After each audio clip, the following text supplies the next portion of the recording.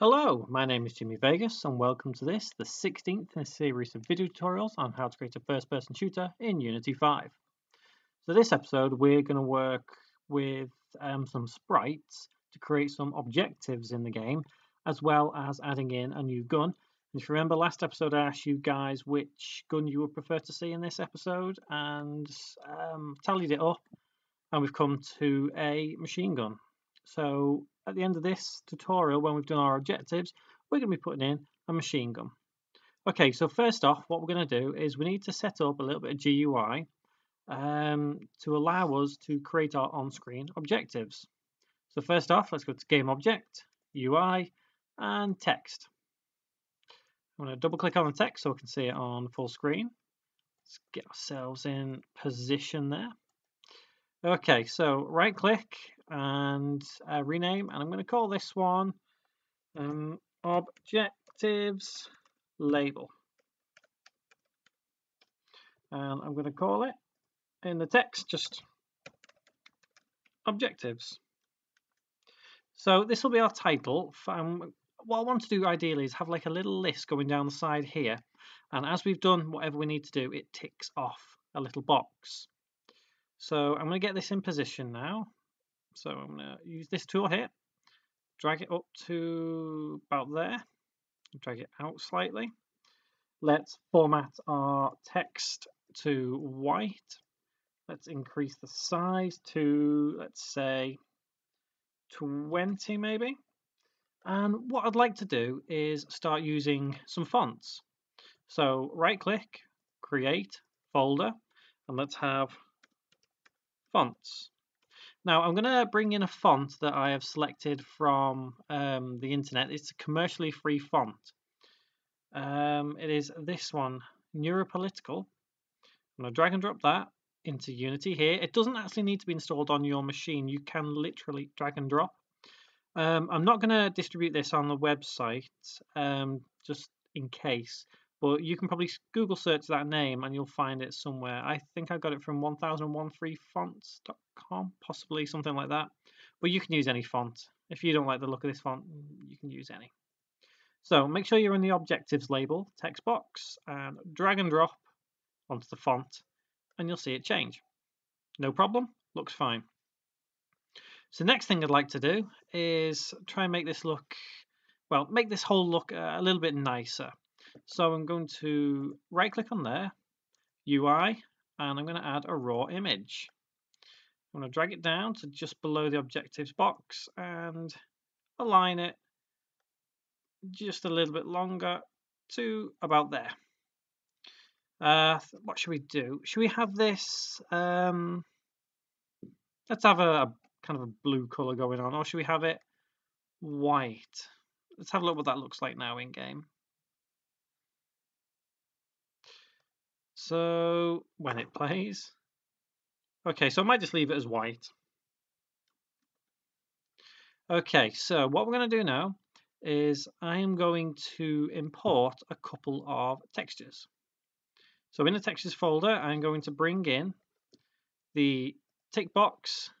In fact, I know what we'll do. We'll have this as our divider image. I had already planned that.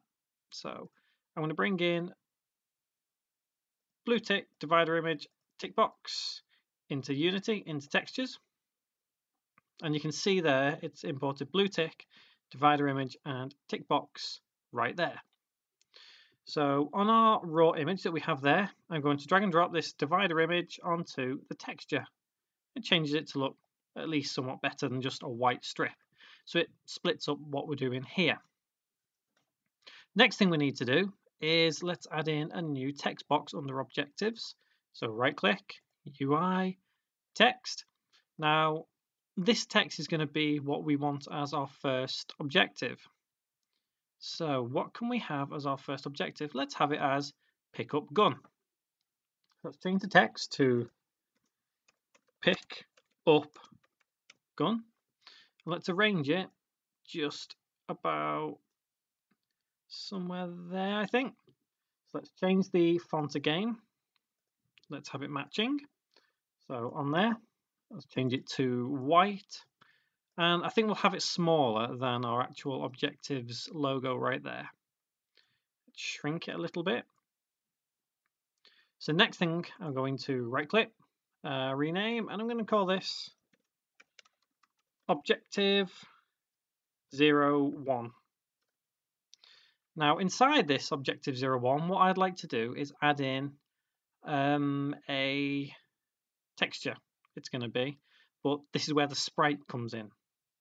So if we go to our textures and we go on to our tick box, we go on texture and we need to go on sprite, 2D and UI. Now you'll notice here we have sprite mode single. Now although we are only using a single sprite in this, what I am going to have to do here is change it to multiple.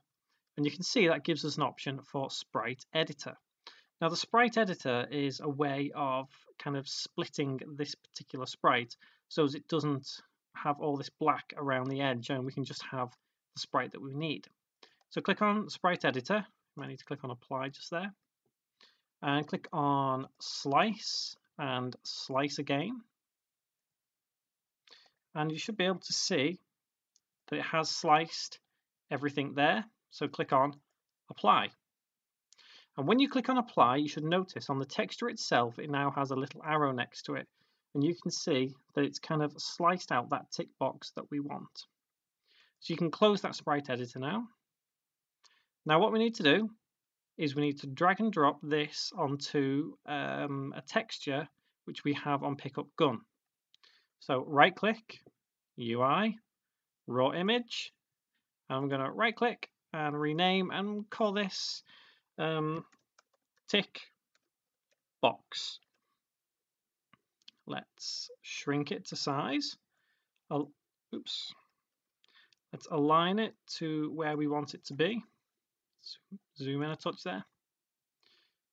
So I think it's going to have to be square. So let's make sure it is square. Let's have it. I'm going to put it 30 by 30 for now and just see how it appears. So let's have that about there. Let's move this along a little and just arrange everything nicely. Okay, about there, that's fine. Next thing, you need to drag and drop this sprite onto the image over here via texture, not the main image. So if we drag and drop, let's try that again. Okay, that's not quite working. So we can do that one. You can see it does that. You can do that if you want to. I think, why is this not working? Okay, it doesn't quite seem to be working as I intended with a sprite, so we might just leave a sprite for now because we can come back to it at some point. It should be working just fine, I would think. But it doesn't want to drop on there. But for now, we'll just go with what we've got. There's no point worrying about it too much. The box looks fine as it is. So we have our tick box there. Excuse me. Next thing we're going to need to do is we need to put in the tick, which is this one itself. So I'm going to Control D to duplicate that tick box, right click, rename, and I'm going to call it blue tick. And I'm going to drag and drop onto there. And you can see that's tick the box. So let's now arrange it correctly so as it's a nice size. Change it to 20 by 20. Let's zoom in a touch there and just arrange it how we want it. So about there looks just fine. Okay, so next thing we need to do is if we close up our objective 1, click on it, and let's have 2 more objectives just to make it a bit of a list. So in fact what I want to do is if we just drag and drop this so as it aligns a bit more neatly. There we go, that looks a bit better. So before we do, actually, we will click on blue tick and uncheck that. So now let's duplicate our objective 01, drag down, and this is going to be objective 2. And let's have this objective 2 as, what can we have it as? Let's have it as open the door. Okay, yep, that's fine. So then let's duplicate yet again, drag it down and rename to objective 3. And let's have this as shoot target. Shoot the target. Okay, so we now have 3 objectives, nice and simple. So first thing we're going to need to do to actually make these objectives work is the first one is pick up gun. So let's head to our 9mm gun. So head to scripts and we should have somewhere pick up 9mm. So let's head into that script. Excuse me. So as always, mono develop for me. If you have Visual Studio, makes no difference. If you want any of these assets that I'm using, head over to the website and you can download them there for free. Just go to the downloads and assets section. So when this script loads up and we need to modify it, what we're going to do is we're going to put in another variable. So var, and let's have objective complete. And that will be a game object, like so. Now, what the game object is going to be, this objective complete is going to be the tick itself. So to get around this, what we're going to do is where we've got take 9mm, that means that we've picked it up and we're running this. So what we can do now is there, we'll put objective complete dot set active true semicolon save and head back to Unity. So hopefully when we head down to our 9mm trigger, all the way down here, zoom back in. Once Unity's had a little think, really is thinking today. Okay, so you'll be able to see here that we have the objective complete trigger variable, I should say, right there. So it doesn't quite want to zoom in. Not to worry. Let's zoom in ourselves, shall we? Okay, right. So now we're back down to the level. There we go. Okay, so we need to drag into here our blue tick from objective 1. Straight into there. And let's save our project just in case. And let's press play. When we start up, we can see on the left-hand side our objectives. Now, although we do have open the door as one of the objectives, that we'll come to that in just a bit, but let's check out this first objective. There we go, picked up our gun, and we've got a tick on that objective. So what I'm going to do is I'm going to finish the rest of them. It works pretty much the same kind of way. So I'm going to get my first person controller and move it to the starting position, which I would like, which is in this room here. So the next thing we're going to need to do is we need to do that second objective, which is open the door. So to do that, we head onto here, which is the trigger to open our door. And we need to go on open door 001. And remember, we can use the exact same kind of concept. So var objective complete as a game object. And where we've got open the door here, we need to put objective complete dot set active true. So the reason I know where to put these dot set active true is the place where we realize we are actually doing the process we need to do. So for example, in this one, we're opening the door, so we are doing what we need to do. If you'd put that objective complete dot set active up here on mouse over, then that would be completely incorrect because it would make the tick appear as soon as the mouse goes over the trigger. So now back onto our trigger, we should see, oh, hang on, I didn't save it. Sorry, save the script, head back to Unity. And over here, we should see the door underneath there. There we go, objective complete. So we need to put in objective 2, blue tick on there. So that'll make our second blue tick appear. So the third one was to shoot the target. So on the target itself, we've got how many scripts? think it was 3 scripts in total, wasn't it? So we've got the score scripts. So we'll start with 25. Real simple. Let's add the variable in. So it's var objective complete. That's game object. So I'm going to copy that, go to our score for 50, paste that there, and do the same with score 100. Paste that there. And after we've added the score, objective complete.set active true, semicolon, save that script. Let's copy this line of code, go to score 50, code again and save, and score 25, in and save. Head back to Unity. Now we just need to sort out the blue tick on these ones here.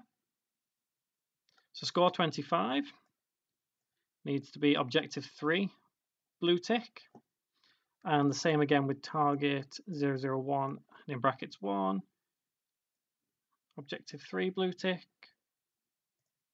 and for the last one, yeah, you know what to do.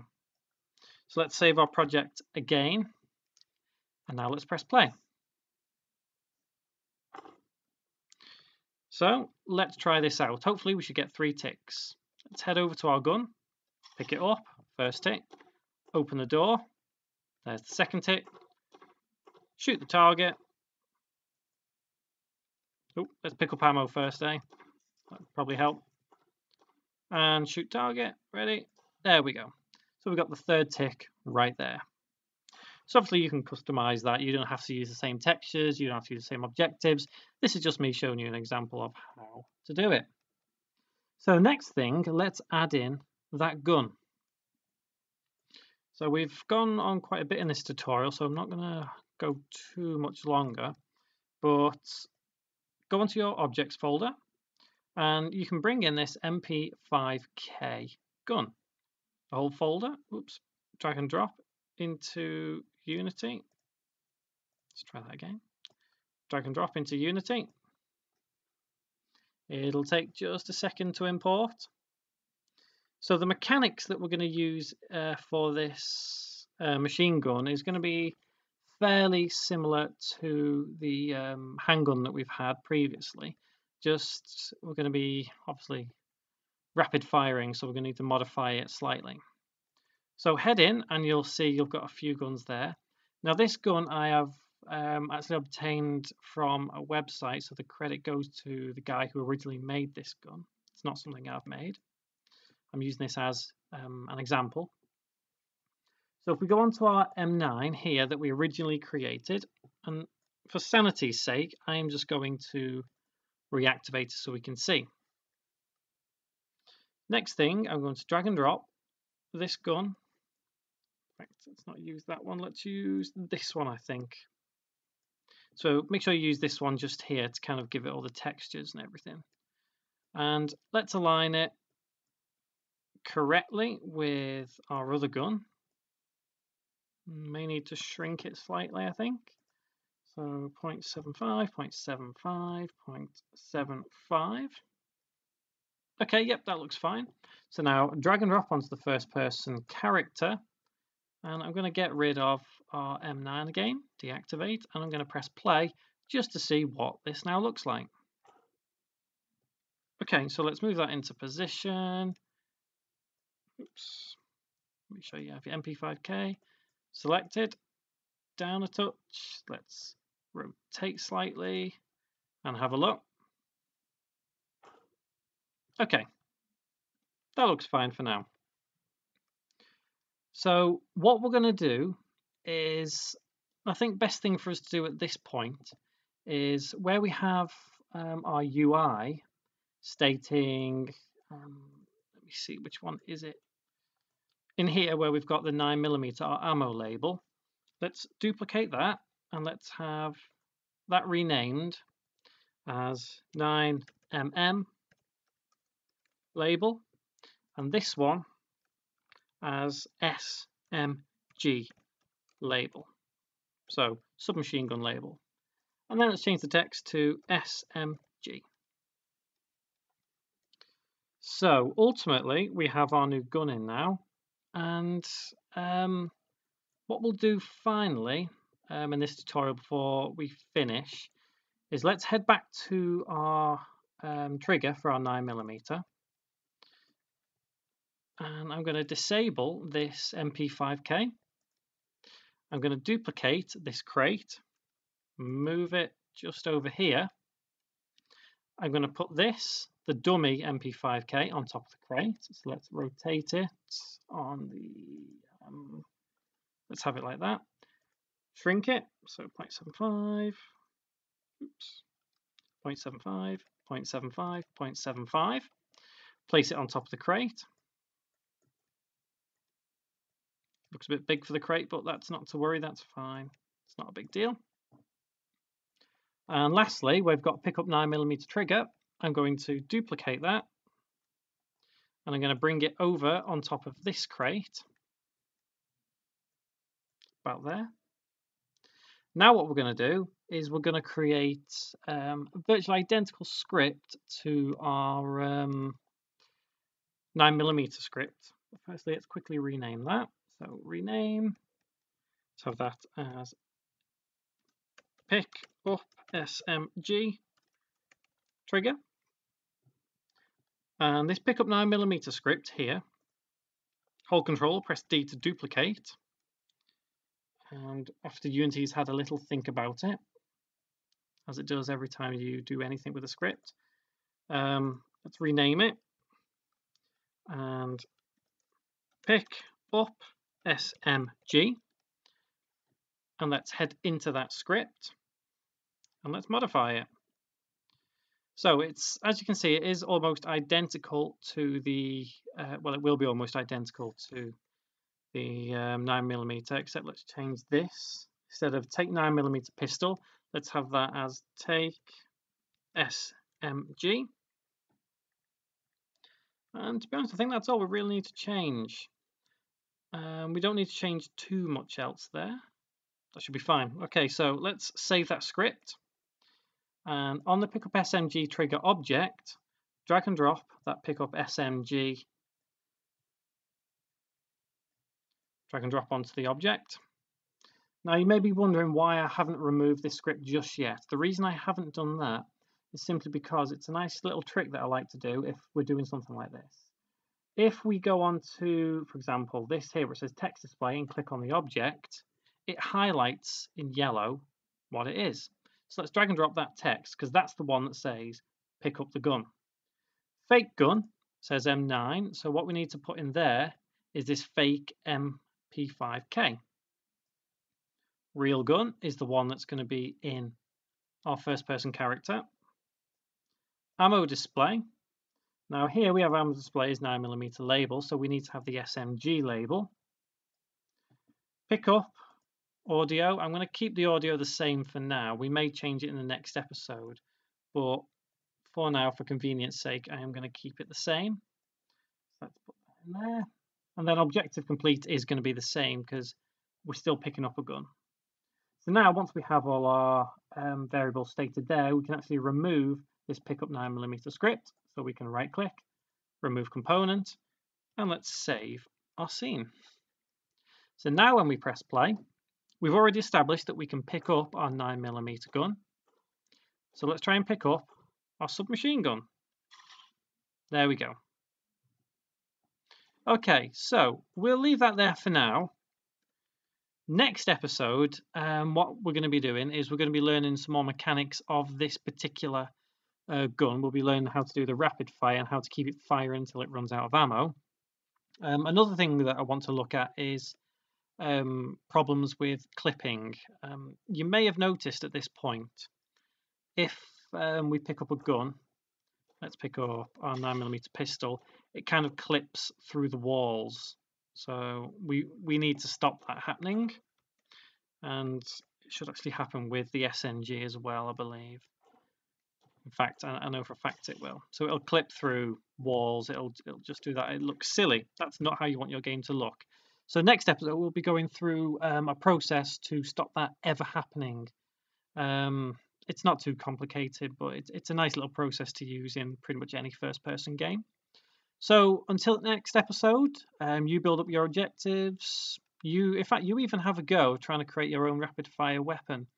If you succeed, brilliant. If not, I'll show you next tutorial anyway. So until then, thank you very much for watching.